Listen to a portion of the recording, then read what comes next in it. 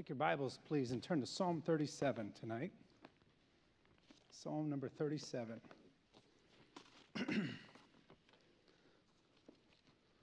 Think about that song, Who Am I? I'm reminded of a conversation I had during the 2016 election cycle with Brother Mike Thomas, and I teasingly said to Brother Mike, I said, "Brother Mike, you worth as much as Donald Trump?" He said, "Nope, but I was worth dying for." And I thought, that's good, brother. I think about that whenever I hear songs like that. He was worth dying for, so was I, thank God. Psalm 37. Psalm 37 is a psalm of David. It says it there just before verse number 1. David, the Bible says, is a sweet psalmist of Israel. And David brings up in this psalm a question that has pondered people throughout the centuries, throughout the millennia, probably since the beginning of time. David sort of addresses the same question 3,000 years ago, so you know it's been in the hearts of human beings for a long, long time. And the question has been a problem for a great many people of faith. The question goes unanswered to a lot of people, and unfortunately, because it goes unanswered to a lot of people, countless people have gotten out of church and turned their back on God, gone to a sinful, backslidden lifestyle because they don't understand the answer to this question. This question, not only did David ponder this, but David's number one music man, a man by the name of Asaph, questioned this. And Asaph's psalm is found in Psalm 73. We're not going to look at that tonight. But the background to this psalm, Psalm 37, is basically David pondering out loud the thought of why does it seem as though wicked people prosper and the godly people sometimes have the greatest hardships. Now, we've heard that 1,000 times in the opposite direction. We have, in our day and age, the opposite question of, you've heard it before, why do bad things happen to, finish it for me, good people? It's actually the same question, just asked in reverse. And so David addresses this. He basically wants to know, why does it seem like wicked people prosper and godly people are persecuted in this life? We understand that the book of Job is probably the oldest book in the Bible. And you kind of wonder, did David have a copy of the book of Job and was thumbing through it or finished it or just recently read it? Obviously, in David's time, if they had the book of Job, it would have been considered inspired scripture, just like Peter and Paul had discussed things, and Peter refers to Paul's writings as scripture. And so if it happened in the New Testament days, it probably happened in Old Testament days that one man might have had another man's writings and recognized them as inspired scripture. So you wonder if David had a copy of the book of Job. And Job obviously was the single greatest man on planet Earth in his day, and Job faced probably the greatest persecution of any man in history. Think about this. Job himself faced one-on-one satanic persecution. You and I have faced evil. Nobody in here has faced direct one-on-one satanic persecution. We might have faced demonic persecution. We've never faced satanic persecution. That is what Job himself faced. His persecution was truly unique in history. So maybe David flips through, thumbs through, finishes the book of Job and just asks the question, hey, why did all that happen? You know, there's a pain in this world that just doesn't go away with the wave of a magic wand. There are certain hardships in this world that, quite frankly, must be dealt with, and a hug from your mom just won't make them go away. There are certain lessons that God wants to teach you and me, and unless we're willing to go through the fire, you simply won't learn them. I want to begin tonight's message and just make sure that as we read Psalm 37, we have the view of God that David had. You see, David had a correct view of God. He knew who God was. Sometimes when we read our Bible, in the back of our mind, we don't have a right view of God, and that causes us not to get everything from Scripture that God really wants us to have. Let me ask you a question. How do the heathen view God, the unsaved heathen of the world? How do they view their own false God, their small g God, if you will? You study the heathen of this world and how they view their false god, you will find that the heathen of this world view their false god as mean and vindictive. That's how the heathen, by and large, view their God. That's one reason they're always trying to, in vain, to please their false god. And we don't serve a false God. We serve the true and living God. Amen. But here's the problem. If you're unsaved, if you are backslidden, if you're living a carnal Christian life, you can fall into the trap of viewing the true and living God in the same manner that the heathen view their false god. You can view our true and living God as mean and vindictive. And so that when you read the scriptures, not really getting everything from the scriptures that God wants to give you because you have a false view of God.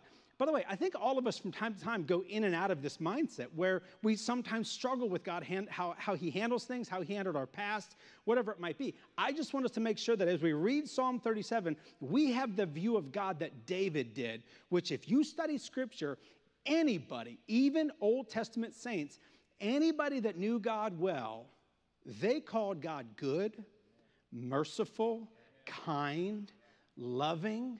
I mean, God, listen, the God of the Old Testament, who, by the way, was Jesus Christ, was just as gracious as the God of the New Testament. It's one God. He's a gracious, loving God, and that's exactly the God that David knew, and that's exactly how David writes this psalm. It is a psalm written from the perspective of a good man, a godly man, maybe the godliest man that ever lived, certainly one of the godliest men that have ever lived. And that's the perspective that David writes this psalm. It's not written by an angry, disgruntled believer. It's not written by a backslidden man. This is written by one of the godliest men to have ever breathed God's air. And Psalm 37 is one of the many places where God gives us sort of a game plan, if you will, to a blessed life. Now, his game plan laid out here in Psalm 37 is not the game plan to an easy life. It is the game plan for a blessed life. Job did not have an easy life. But in the end, Job had a blessed life. Thousands of years later, we still talk about that man. He was a blessed man. Let's read Psalm 37, just the first, probably fourth of it. Psalm 37, the Bible says in verse 1, "Fret not thyself because of evildoers, neither be thou envious against the workers of iniquity. For they shall soon be cut down like the grass and wither as the green herb. Trust in the Lord and do good. So shalt thou dwell in the land, and verily thou shalt be fed. Delight thyself also in the Lord, and he shall give thee the desires of thine heart. Commit thy way unto the Lord. Trust also in him, and he shall bring it to pass. And he shall bring forth thy righteousness as the light, and thy judgment as the noonday.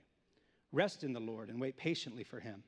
Fret not thyself because of him who prospereth in his way, because of the man who bringeth wicked devices to pass. Cease from anger and forsake wrath. Fret not thyself in any wise to do evil, for evildoers shall be cut off, but those that wait upon the Lord, they shall inherit the earth. For yet a little while, and the wicked shall not be. Yea, thou shalt diligently consider his place, and it shall not be." So the first portion of Psalm 37 gives us a recipe. Notice verse 1. The Bible says, fret not thyself because of evildoers. Don't fret. You say, what's fret? Fretting is an interesting word. If you look it up in the Bible, the first references to fret or fretting are actually found in the book of Leviticus, of all places. It speaks of a fretting leprosy. You say, what's that mean? Leprosy was a disease that would literally eat away at you. Think about this. It was a fretting leprosy. Fretting is something that eats away at you.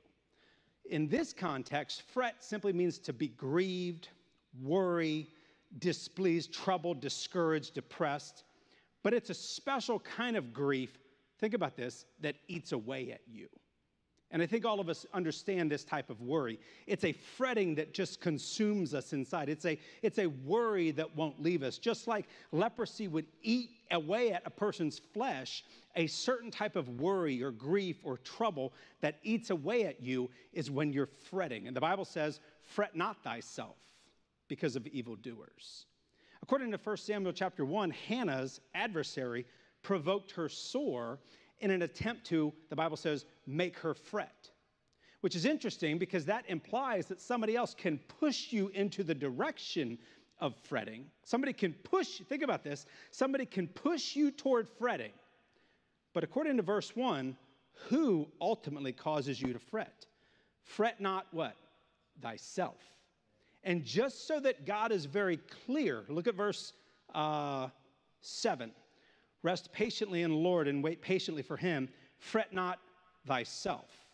Notice verse 8. Cease from anger and forsake wrath.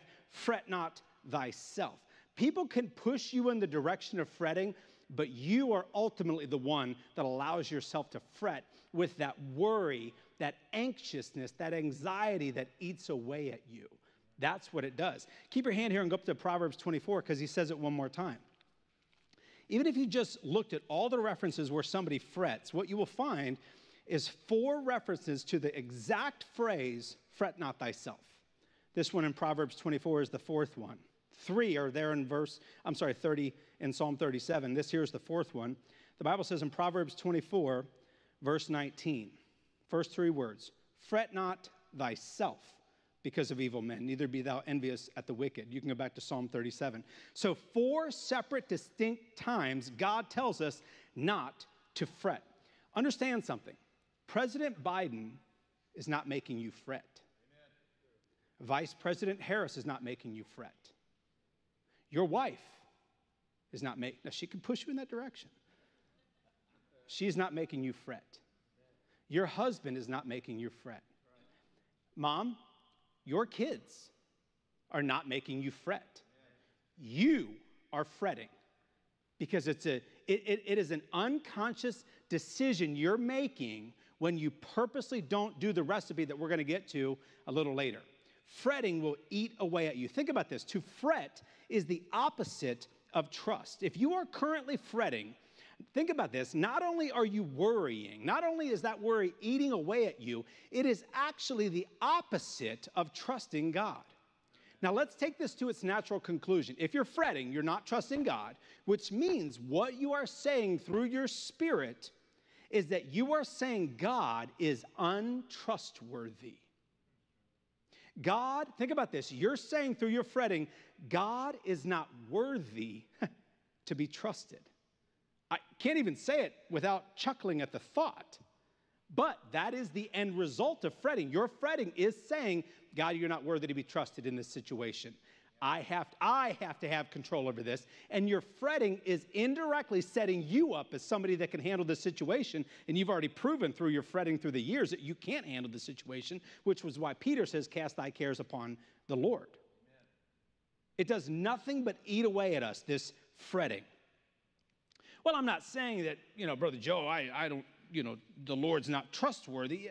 Of course you wouldn't say that out loud, but that is what your fretting does. That is the end result, the end conclusion of your fretting is you're saying God's not trustworthy and he's not worthy to be trusted. See, some of you fret about the political future of America. By the way, that's why you honestly, in all seriousness, should take a break from conservative political talk. You should take a break from Fox News. And I'll explain to you why. It's very simple. They can be correct technically, but it causes people to fret. Listen, if we could handle President Roosevelt and President Obama, I'm sure we can handle President Biden. It's not worth fretting about. See, the silence causes me to think, there's a lot of people here that didn't like that. Turn the radio off. It's doing nothing but causing you to fret. That's what's happening. You're welcome. Some of you fret about the racial issues in America, which is why you should take a break from Facebook and social media. I mean, just turn it off. Or give yourself a little window of some sort, daily or weekly, where you can just binge on that stuff and whatever, fret all you want, but good night. Turn the stuff off. It's causing you nothing but to fret and to eat away at yourself. By the way, teens and young adults, this is why you struggle with your image, because you do nothing but spend time on social media. You do nothing but spend time on. A good night. I see teenagers all the time. If they're not speaking to each other, they have to have their phone out. Like, put it away. You don't have to Snapchat that. Get over it. That idea is causing you to fret. Is that sin in and of itself to send that text or that picture? Maybe not. But the overarching theme is that idea is causing you to fret. It's eating away at you. See, the worry you walk around with, the grief that you walk around with, the anxiety, the discouragement, the depression, it's all proof that you're fretting.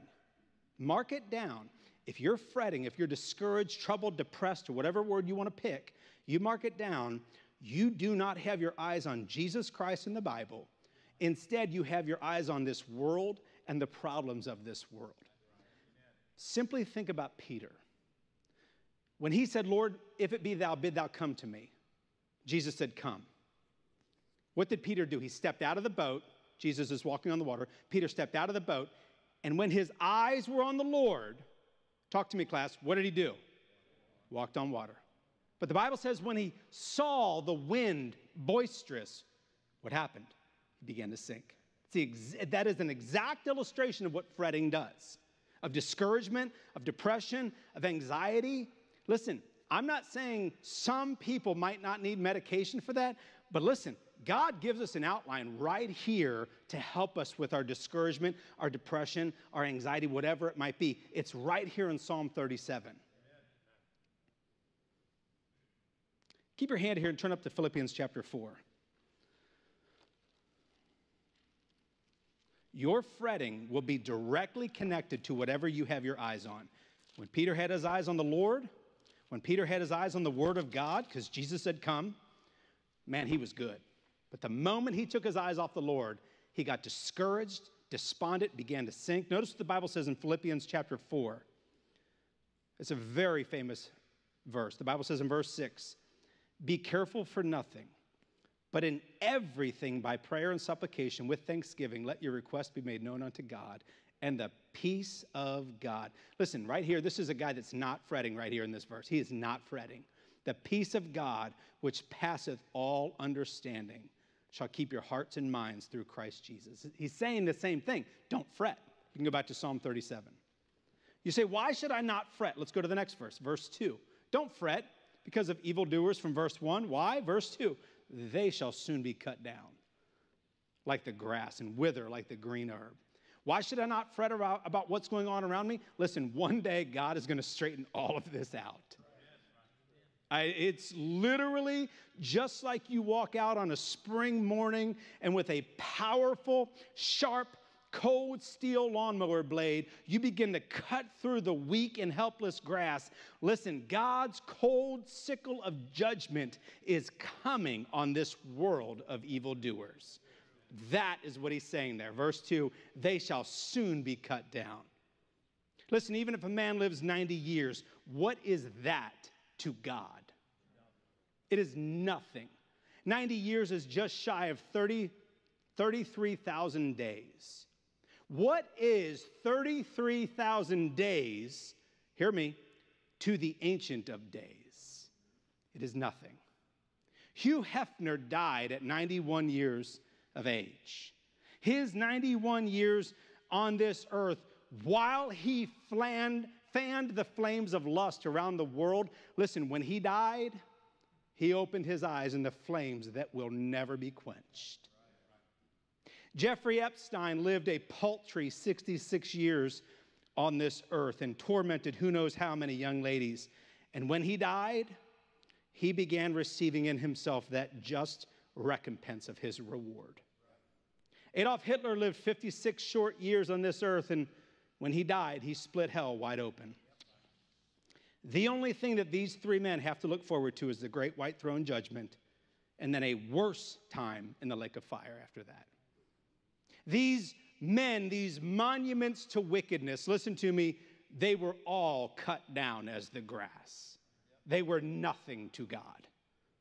And in the end, the evil man's life, think about it, it is not something to be envied. He actually is to be pitied because that evil man has done nothing but heap coals and coals of God's wrath upon himself that he will one day pay for. Think about this.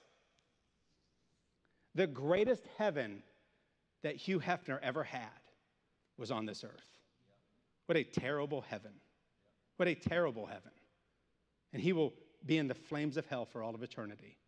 It's not that I want that on anybody. I'm simply saying the Bible will always be true. Evil men will always be cut down soon. So verses 1 and 2, it shows us the problem. David shows us the problem that we fret against evildoers. We fret because of ourselves. We fret because of how wicked people live. He tells us in verse 2 that, listen, they'll be cut down. But starting in verse 3, he gives us a solution. He gives us God's game plan.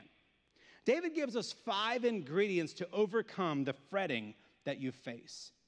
And I would encourage young men who preacher boys or people that might want to speak publicly. Listen, the Bible is full of outlines. And this is a great outline. 5 ingredients that God gives right out of the scriptures as to how we can overcome the fretting in our lives. Now, the Bible gives 5 ingredients. Think about this. I have a hammer here. Can I swing this hammer with 1 finger? No. Can I swing it with 2? I probably can't be useful with it. I might be able to throw it with 2, but I can't be useful with it. The more fingers that I place on this hammer, I can really do some good work with this hammer. I've hammered thousands and thousands of nails. I know that I can hold things with my index finger out and my thumb slightly curved and still hit pretty well. But honestly, if I don't have my pinky on it, I can't swing as well with my pinky off of it as I can with it. You say, what's your point? My point is I have 5 fingers that hold this hammer. And if I really want to utilize this hammer well, I have to put all 5 fingers on it. All 5 fingers are individually separate, but they work together. They're similar. Here's my point. They're similar, but still distinct. These ingredients, they sound similar, but they are distinct and must work together to truly come to the point where God wants us in our lives to overcome that fretting. Let's look at these 5 ingredients. The Bible says in verse 3, trust in the Lord and do good. And so shalt thou dwell in the land, and verily thou shalt be fed. Notice what it says, trust in the Lord. To trust in the Lord means to believe. To trust means to have faith. Now, how do you learn to trust something? Well, a couple of things. First, in order to trust something, you must assess the situation and evaluate your options as to where to place your trust. The Bible says we all have a measure of faith. We all have a measurement of faith that we can place in something. For instance, if I'm on a shore of a lake and I want to go across the lake and there's a boat there in front of me, intellectually, I can tell you that that boat will hold me. I have a measure of faith when I look at that boat. I say, yeah, that boat will help. That boat will hold me. That boat will get me across the lake. But I have not placed my faith in that boat until I what? Till I get in the boat. I understand intellectually that the boat will hold me, but I have not placed my measure of faith in that boat until I get in that boat. That's what happens when you get saved. You can intellectually understand that Christ wants to save you, that you need to be saved, and that Christ is the only way to get to heaven. But you will not be saved until you place your faith in Jesus Christ. Many people will go to hell knowing the way of salvation because they didn't want to truly put their faith in Christ. So how do we trust something? We assess the situation, and then we place our faith in the object for our safety. And that's what you did when you got saved. So there's 2 ways that we can trust the Lord. We can trust the Lord for our salvation. We evaluate our options for eternity, and we either trust ourselves and potentially go to hell, or trust God and His Word, put our faith in Christ, and He takes us to heaven. I did that when I was 11 years old. I placed my trust in Jesus Christ to take me to heaven. That's trust for salvation. But there's an entirely different way that we trust God, and that's for our everyday life. Do you trust God in your everyday life? And you might quickly just say, well, yeah. Well, let me ask you a question. How do you trust the Lord? What did you do today where you purposely trusted God in a situation? Well, yeah, I do that all the time. No. in a very practical way. Church people say this, "I just trust the Lord with that." And I'm always like, okay, what does that even mean? Like, okay, that sounds great. It sounds biblical. It sounds religious. What does that mean? How do I trust? Like, you just scratch your head and you walk away thinking, that sounds good. I guess, I don't know. I did that for years. So specifically today, did you trust the Lord? And I'm going to go through just some short little things about how we can know that we can trust the Lord. Because most of us, I would submit to you, most of us go through day by day, and we probably don't trust God as much as we really think that we are. Why do I say that? We live in the most wealthy country in the world.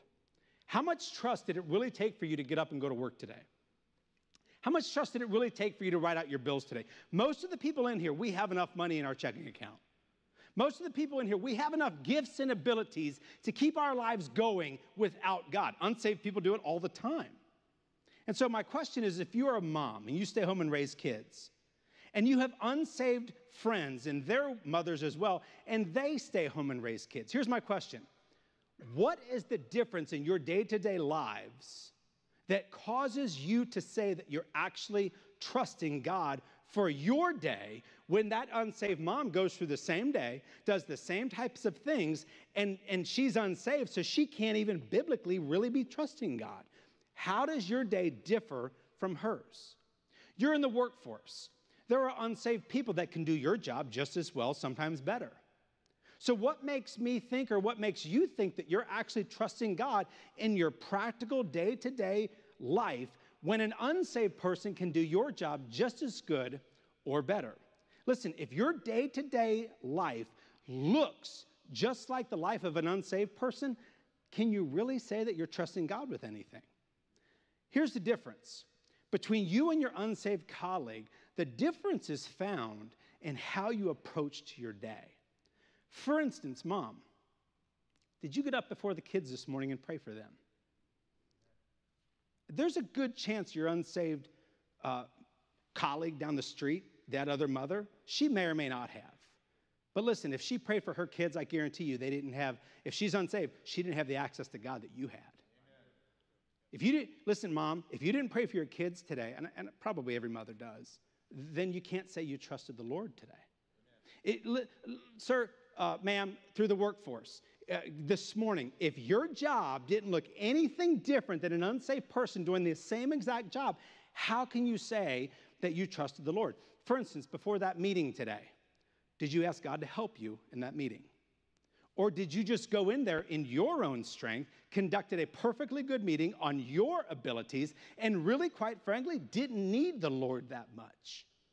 That's what I'm saying. On a day-to-day basis, are you trusting God? Listen, if God placed the earth at the exact point in our universe from the sun so that we wouldn't freeze or burn, and he tilted it at just the right axis and spun it at the exact correct speed to make sure that the gravitational pull was perfect, I'm pretty sure that God could handle whatever your day threw at it today.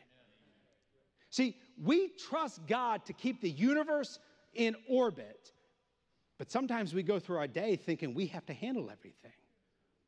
And we do it without recognizing. Nobody wakes up and says, all right, God, I'm saved, and I'm not trusting you today. Nobody does that. What do? We just get up and go about our day without God being even a thought in our mind. And that is how we're not trusting God. I asked a teenager yesterday. We were working out at Miss Cheryl's, and he had asked me what I was preaching on, and I told him, and I said, what'd you trust God for today? And he said, when I went to work, I prayed for safety on the road. And I said, amen. That's exactly what I'm talking about. That's exactly what I'm talking about. So, sir, does an 18-year-old who prays for safety on the road, does he have more trust in his day than you did? I guarantee you a whole lot of men here that we didn't pray for safety on the road, and he did. That's the practical way that I'm talking. Do you go throughout your day asking the Lord to help you on projects and meetings and situations, in relationships, whatever it might be, if you're not trusting in God, you are simply trusting in the abilities that God gave you, and that is how you made it through your day. Do you ever wonder why you get to the end of your day just frustrated and on edge and irritable? It's probably because you have exhausted your own abilities and haven't really been relying on the Lord like you should have. And then you go home and take it out on people at home. That is not trusting the Lord. Now, I'll say this and move on regarding trust. Not only should we trust the Lord with our day-to-day activities, I'll say this and move on. There's people in here, you have not trusted the Lord with your past. And here's what I mean by that. Good past or not, your past is a part of who you are. And so to trust the Lord with your past means that you're trusting him to take that aspect of your life and use it as a part of the recipe for your future to bring about his perfect will in your life. Amen. And if you don't do that, you will be nothing but bitter or take for granted the idea that you have of your past. Listen, sometimes other people's sins affect your past. Sometimes your sins affect your past. You got to trust the Lord with that and move on. Trust that he's going to take that and use that for his glory. Trust the Lord. The first ingredient, are you trusting the Lord? Second ingredient, verse number 4. Delight thyself also in the Lord, and he shall give thee the desires of thine heart. Now, many people have this verse committed to memory. Most people don't know the context of this, but this sounds cool, so we memorize it.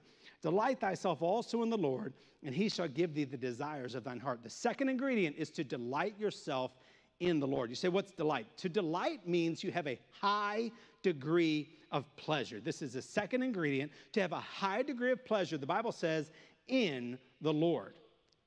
Let me ask you a question. Does God himself give you a high degree of pleasure? Don't miss this. Or does what God gives you a high degree of pleasure? You see, one of the things I teach my kids is we care more about the giver than the gift. A lot of times as adults, we miss this. Listen, the gift is fun. I like gifts. I really do. Feel free to give me some after church. But the giver is more important. And that's the same with adults. You like the money that God gives you. You delight in that. Do you delight in God? You like the abilities that God gives you. That's great. Do you delight in God? You delight in the family that God gave you. Great. Do you delight in God? Delight thyself also in the Lord. Is God, think about this, is God pleasurable to you? Do you enjoy spending time with him? Do you ever get up from your Bible reading in the morning and just think, man, that was good?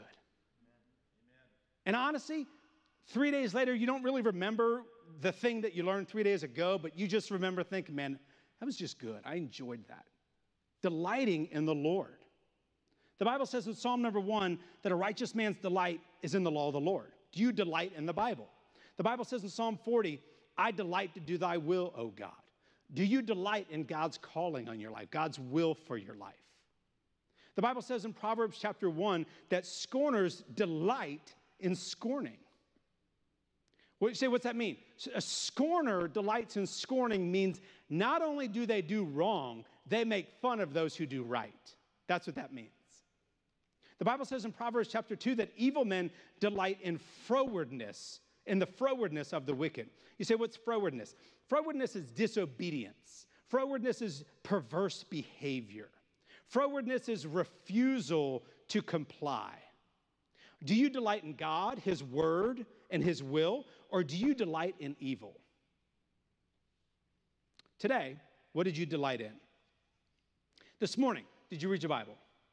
Or was it too much of a burden to you and you didn't delight in it? Did you delight in God's will for your life today? Did you delight in the law of God? Listen, you might delight in something that's really neither good nor bad. Maybe your work or house or car, your money, your family, whatever it might be. But understand something. The Bible says for the recipe that God wants you to have, you must delight in God. That's literally right out of the Bible. The second recipe to have a blessed life is to delight thyself also in the Lord. So trust the Lord, delight in the Lord. ingredient number 3, found in verse 5. Commit thy way unto the Lord.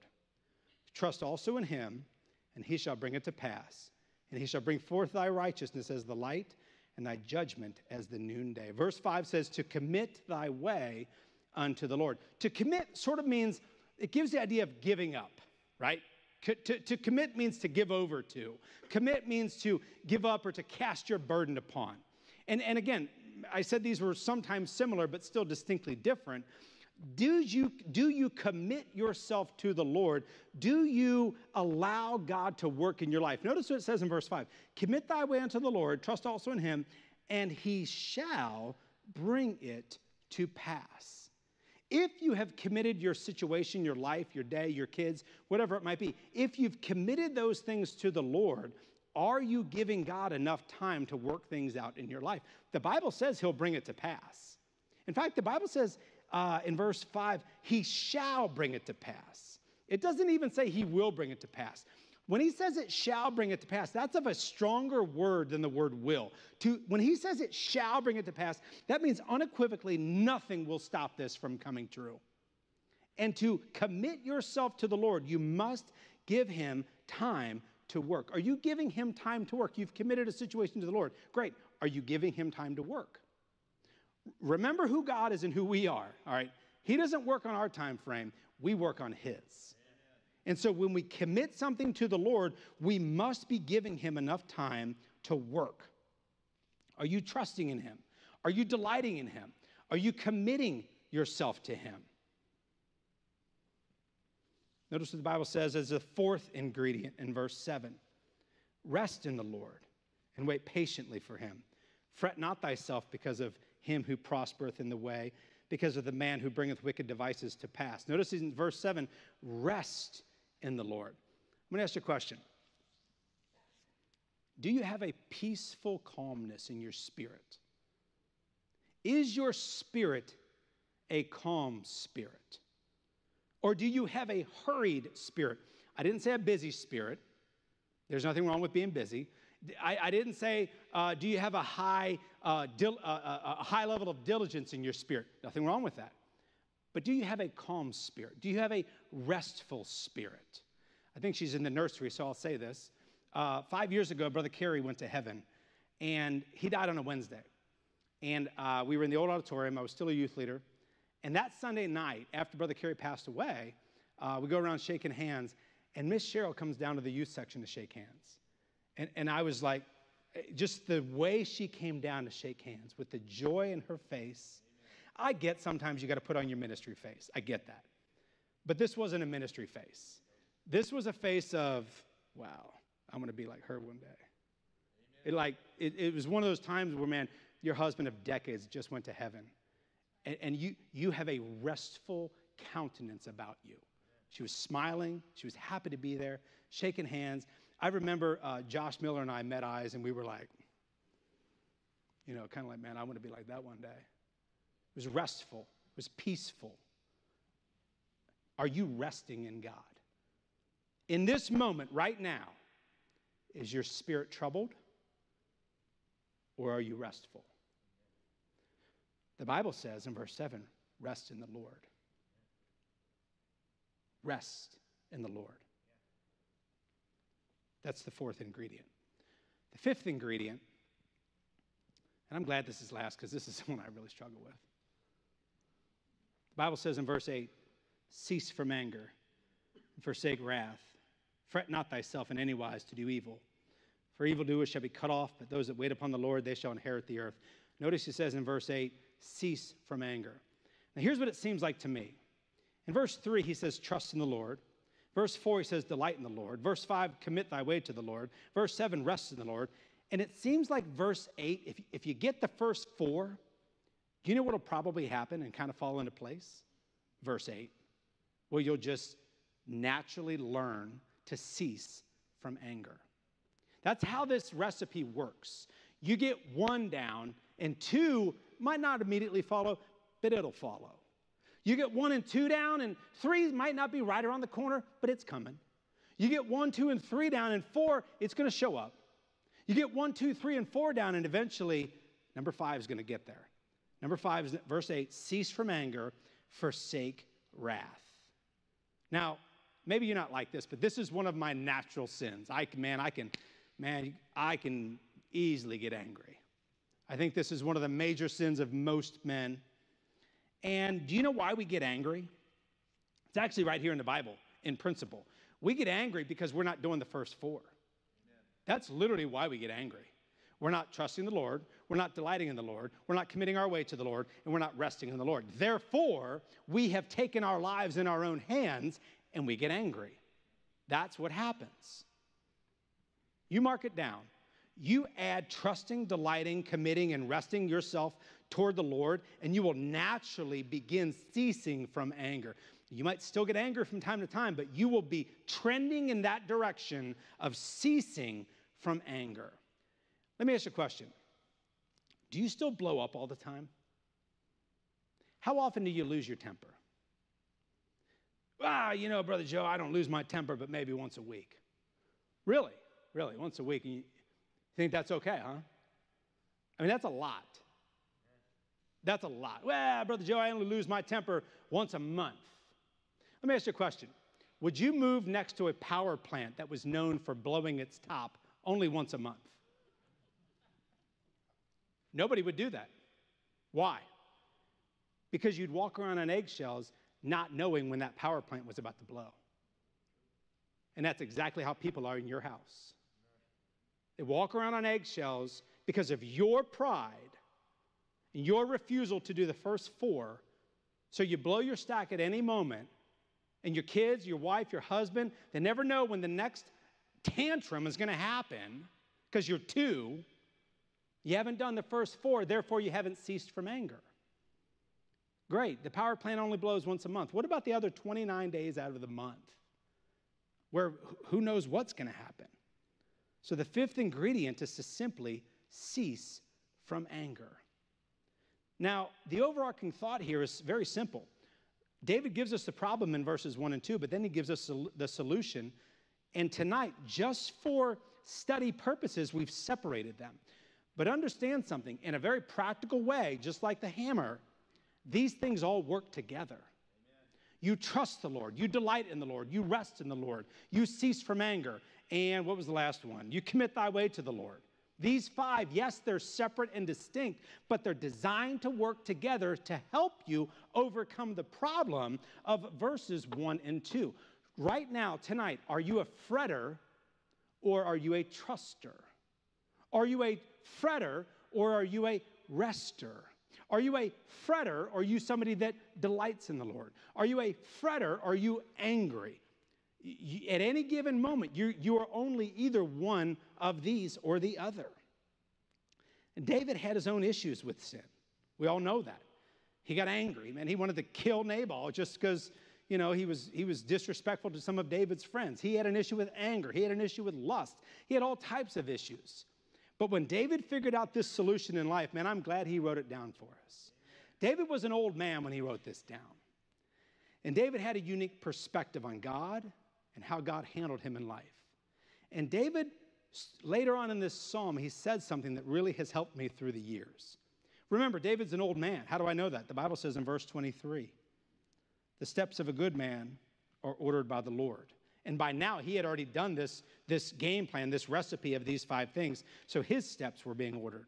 The Bible says in verse 23, he delighteth in his way. Though he fall, and David knew about falling, he shall not be utterly cast down, for the Lord upholdeth him with his hand. Notice what David says in verse 25. He says, I've been young, and now I'm old. Yet have I not seen the righteous forsaken, nor his seed begging bread. Listen, I'm not a young man anymore. Somebody the other month called me middle-aged.